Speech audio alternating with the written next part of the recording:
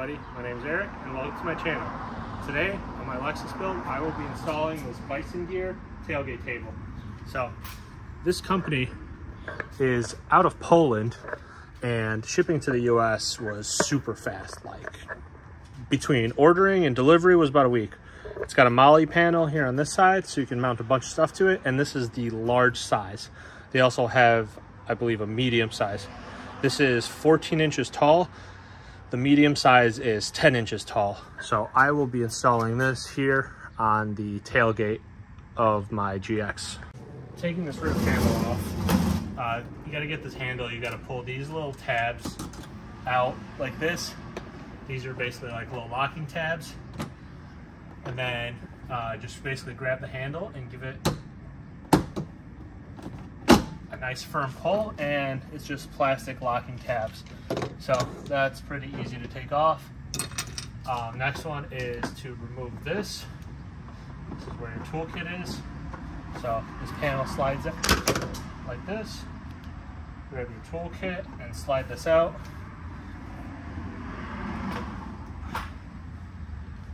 And then you should be able to start removing it.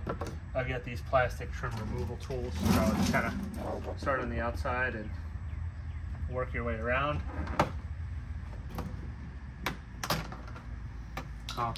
These plastic straps here have a screw that has to be removed, at least on one side.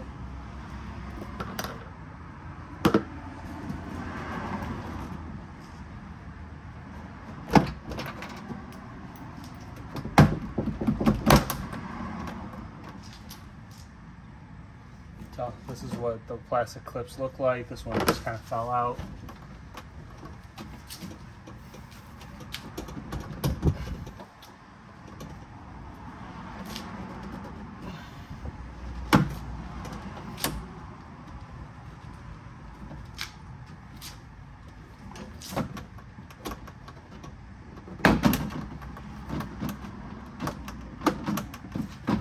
And then this separates up here. Go. So if you take a look, all these white plastic clips, that is what holds it on. A couple of these fell off, so all I'm going to do is put this back on, and another one fell off here, which is down here actually. So yeah, here's where they all sit, and just kind of work your way, pull it off a little bit. When you have the trim removal tool, stick it in the side, you'll feel where the clips are and pop there, and that's how you should be able to get it off. What I'm going to do is use some painter's tape to help line up and level this table, and it's not going to be 100% perfectly level, but it will be good enough. So I'm just gonna get them straight down. Some tape here, and then I'll put a penis on this side, and then I can use this to kind of mark out where the holes are going to be. I tried doing it on the car, but that didn't really work great because I noticed that these end pieces are slightly bowed in, so I'm going to end up using a square to make them square and have them be completely straight on. So once I line the table up, I'm going to push this kind of almost as far as it'll go this way, because the net piece, there's like two pieces, so I want to drill the holes to the right of it, and then this side basically drill these holes as far left as I can, and that'll give me more than enough space to put the washers behind. So now that I've got this, I can square it up, and I move the whole thing. So if you have another set of hands to help you, it's probably going to be the best way to do it.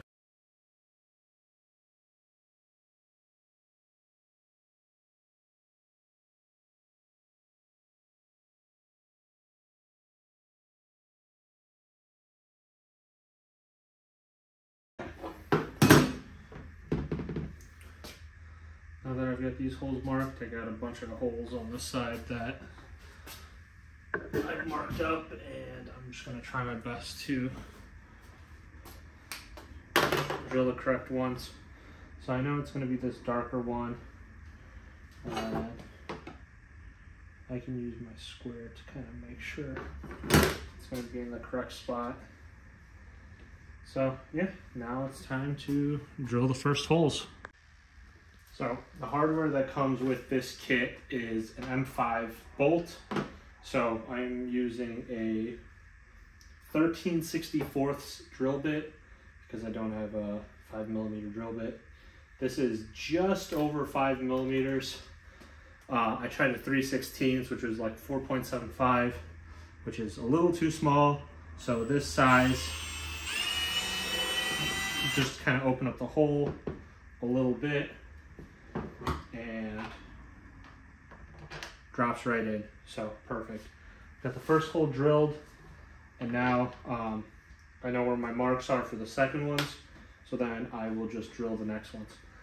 But before I drill, I will double check this again. I'll actually put the bolt through to kind of keep it in the correct position.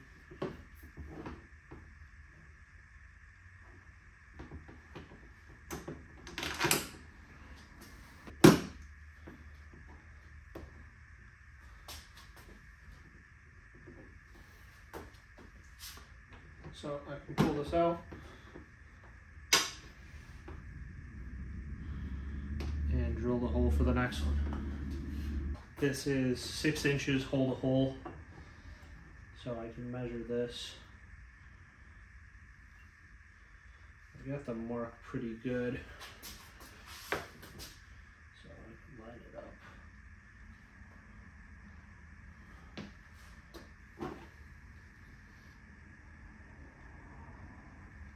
Make sure it's straight.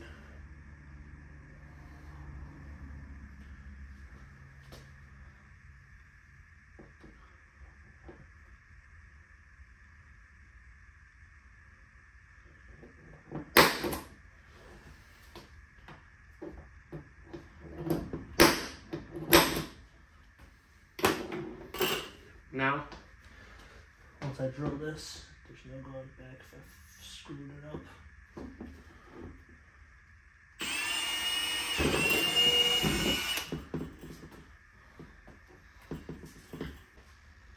Alright, so then I've got the last two punched out with the punch.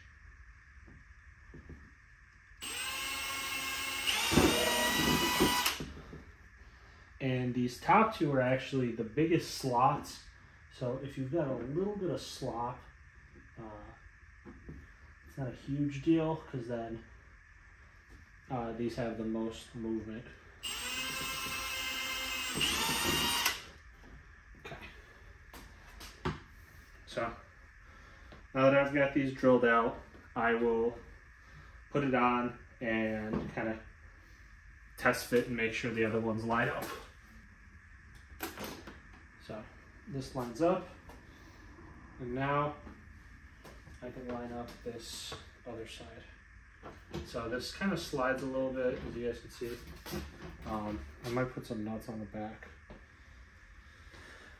to hold it and make sure this doesn't move around too much, and then I will mark out my other side.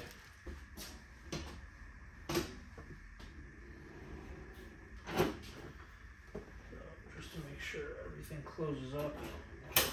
So see, this side latches perfectly. Now I can make sure this side latches too. I'll open it up and mark my other side.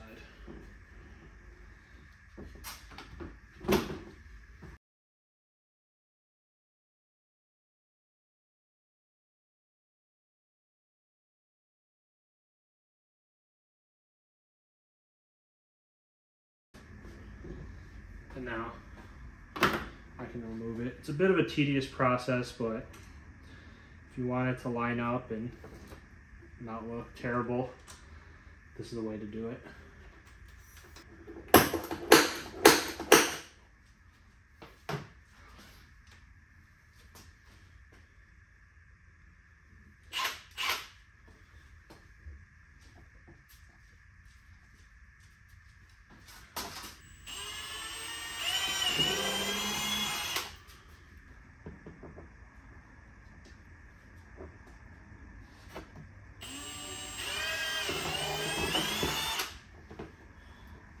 One thing I do notice is they only give you 6 of these screws, but there is 8 hole locations.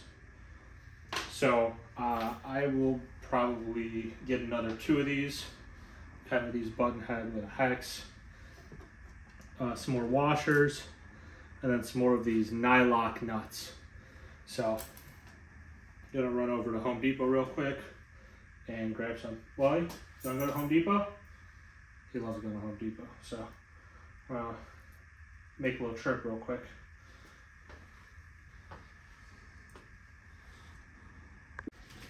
So now I've got the last 2 holes marked out, and I will drill them.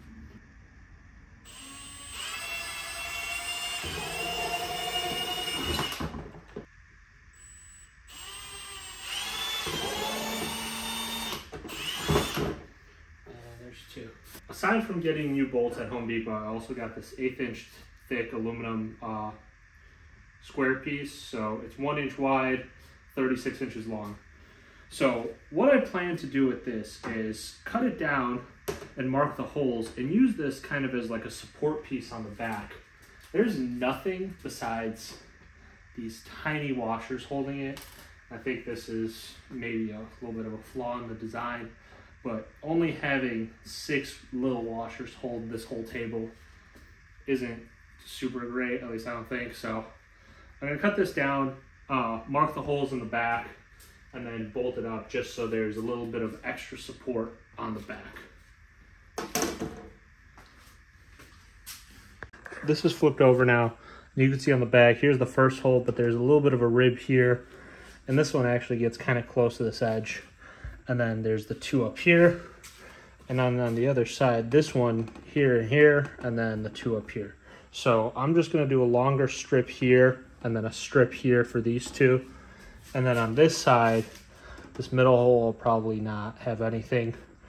This one down here, I'm just gonna put a little piece, and then these 2 again, I'll put a little piece. So I'll start measuring out and cutting this aluminum plate. So this is not gonna be anything too scientific, but just gonna figure out, have it a little bit longer than these. Use the square to make a nice straight line. And then use my little cutoff wheel to cut this out and then drill holes. So show you kind of how that looks like at the end. I cut out a couple backing plates and one here. This one here is really close to the edge, so I'm just going to use a washer. This one's for the top 2 holes.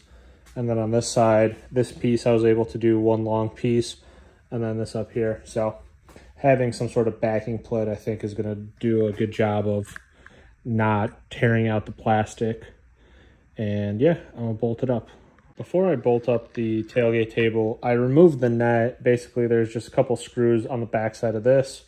And what I'm going to do is, I bought these magnetic strips from Harbor Freight for a couple bucks. So I'm going to mark out the holes and drill them. And then this will be able to just kind of mount stuff to it. Like if I got a flashlight, for example, this just sticks right on. And then it'll be flush enough that I can still close the tailgate table. And I figure if I've got the tailgate table open, I've got a knife or silverware or something like that, I could just kind of stick it up on here, clear up space on the table. And then if I want to keep the silverware or a knife and stuff like that, I could leave it on the magnetic strip and close the table, and just gives me a little more storage. So I'm gonna mark the holes, drill them, make some backing plates for these as well, going vertically, and then I'll be ready to mount these and then mount up the table. So I've got the table all mounted up. I'm just using the screws provided, and then I had to buy some more. And then here's the 2 magnetic strips I added, and then I'll show you the back side of it here. Here's the back side of it. I've got these little aluminum plates for support. These are for the 2 magnetic strips. Here's the other side. There's only one. I couldn't get a plate just because it's so close, but honestly, I think I have enough support with all of these. So now I'm just gonna put it back onto the barn door. All right, so put it back on. Just kind of on this side. Line up the straps that are in the door.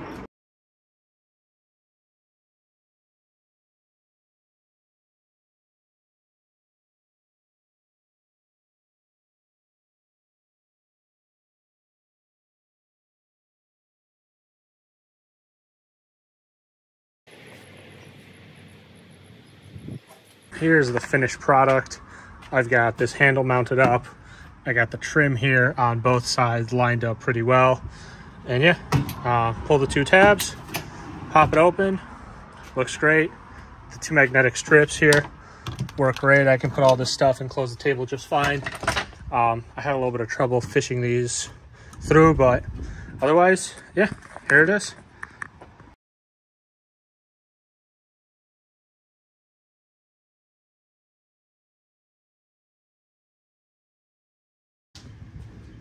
Here's the finished product. If you like the video and you learned something, leave a comment, hit the like button, subscribe. If you want to see more of this Lexus GX build, subscribe to the channel, and I've got more videos coming up.